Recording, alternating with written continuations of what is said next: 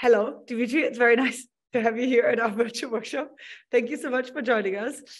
So sad you couldn't make it in person, but we're really, really excited about your talk. You have about 7 minutes, as I said, and then I'm going to take audience questions and may translate them to you in case you can't hear them well. But from now on, the stage is yours. Let us know what you think is crucially underrepresented in terms of whole brain emulation and your work in relationship to it. So thanks a lot for joining. Stage is yours.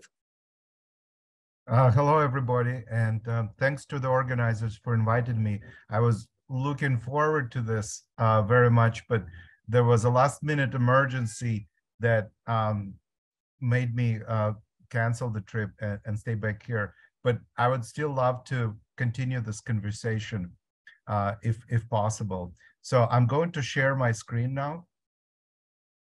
Do you see my slides?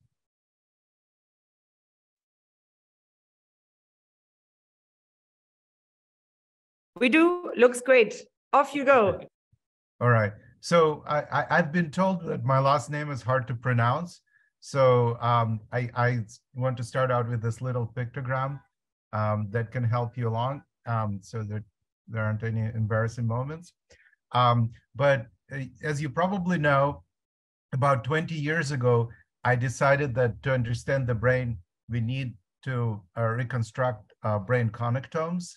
And I moved to Geneva, where I built the first semi-automated pipeline to reconstruct connectomes. And my group has been releasing the results of such reconstructions, starting with the completing of Sidney Brenner's and White et al. Connectome of C. elegans. That's the first connectome we worked on. And then the fly visual system, and the most recent one is an insect which is actually 100 times smaller than Drosophila and has only 8,000 neurons. And we're reconstructing its connectome now, and we're just releasing the visual system, and we are hoping that this will help us understand it because it's more tractable. So, but because my goal has not really been to actually work on connectomes per se, but I wanted to use connectomes to understand how the brain works. I realized very early on that there are major difficulties in using connectomes to figure out how the brain works. And when I was at Geneva and we got the first connectomes out, I started thinking about simulating them. And very soon I realized that it's extremely, extremely difficult, because just knowing the topology of the neuronal network doesn't really get you to function that easily, because each neuron is a dynamical system. Even each synapse is a dynamical system. And those dynamical systems have a lot of parameters. We even don't know all the equations that we need to use. Of course, you know, we can use the Hodgkin-Huxley equations, but there aren't just like 2 or 3 ion channels in neurons. There are dozens or even hundreds of ion channels in neurons. And so for every neuron, we need to figure out what those ion channels are, measure their properties, and then put in the model. And I think that level of detail is even now not entirely possible. And so what I came to the conclusion that maybe we need something else to help us along, to constrain the problem and to make it more tractable. And the idea was that this would be a theoretical framework based on a mathematical description of what the neuron does algorithmically. So for those of you who have a background in physics, this would be like a set of conservation principles, like energy conservation, that would constrain the number of detailed physical models that could describe the system.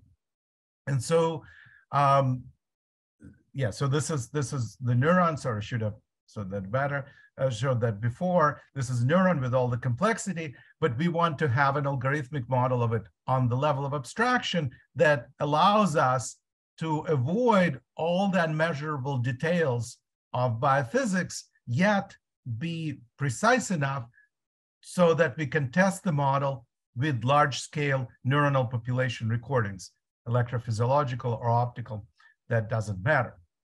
And so you can say, well, but those things already exist, right?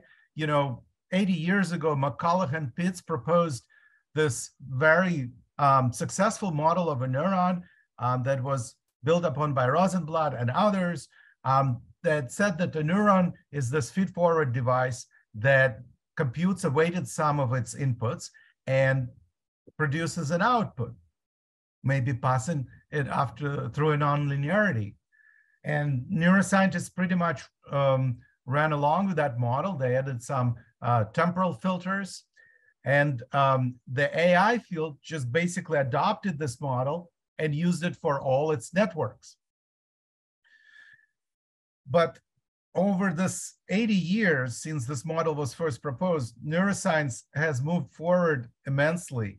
And now it's clear, to us at least, that this model is way oversimplified. And not in terms of some biophysical details that we are trying to ignore, but I think it's conceptually wrong. Basically, McCulloch and Pitts threw out the baby with the bathwater. Why do I say that? Because now we think that it's crucial to consider the neuron in a feedback loop. So that feedback loop includes local environment of a neuron, other neurons, and the external environment, perhaps, for some neurons. So the basic hypothesis is that a neuron is then a feedback controller, meaning that it uses its output to control the environment and then evaluates the effects of its control by monitoring that environment through its inputs. This is a very big difference because now the neuron does not need any other kind of error signal, like from error backpropagation, and it can learn from all the local information that is available locally, such as its inputs and outputs. And that, of course, makes this model biologically plausible and therefore a more viable candidate for what the neuron actually does. So I think that you have a 1 minute warning. Oh, okay. All right. Okay, so then I'll just say a couple more things. So first of all, okay, so the neuron needs to compute a control, and it's not been clear how to do that for a while until I learned about this framework, which is called the direct data-driven control in control theory, which allows to do this control in a biologically plausible way by directly mapping inputs onto outputs and learning that mapping from the previous observations.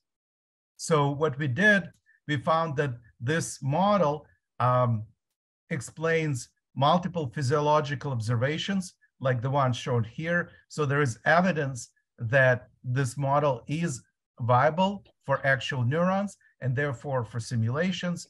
And now we're working hard on trying to apply it to nonlinear dynamics by using switching controllers, that is multiple sets of neurons like wide networks in the brain, and also deep architecture. We need to understand if every neuron is thinking it's a controller controlling the rest of the neurons, how do they all work together?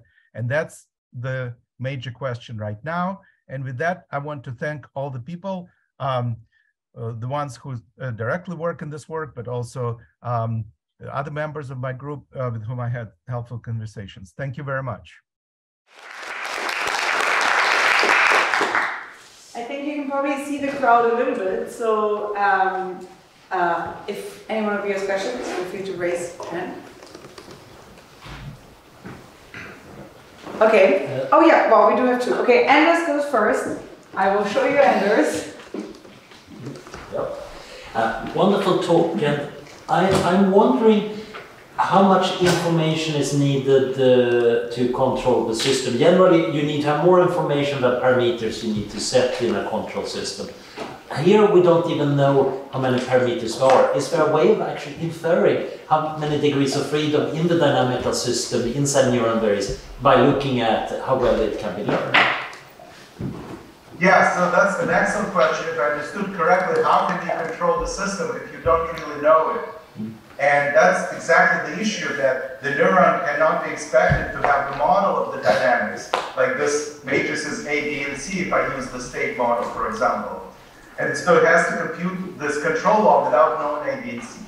And it turns out that, historically this has been done by the systems identification field, learning from past observations and controls with those A, B, and C's. But this new direct data-driven controller skips reconstructing the model explicitly. And so they learn the mapping from the inputs Y to outputs U from the previous data, and thereby learning that model of the dynamics implicitly. And this sounds like magic, but that's entirely possible, and that has been developed in the last 15 years, and that's what made me realize that this is something that a neuron could implement in a biologically plausible way. Final question from, did you put that in? Yeah. Yeah. Okay. So is it, if I understand correctly, you're suggesting that we model each individual neuron as a control system for some unknown environment, and that's sort of the mechanistic model of what the neuron does? Exactly. Okay, one thing, I have another question for you, which is, what we're currently doing here is that everyone is encouraged to basically come up with the questions that they want other people to solve here. So if you have one, feel free to drop it in the chat whenever you have it, and then I'll add it to our whiteboard. It's basically like a challenge that could be explored in one of the working groups. So if you do have one, just feel free to drop it in the chat, then it gets on the whiteboard, and maybe some people here make some progress on your problems. Thank you so much. This was really great. Thanks a lot again.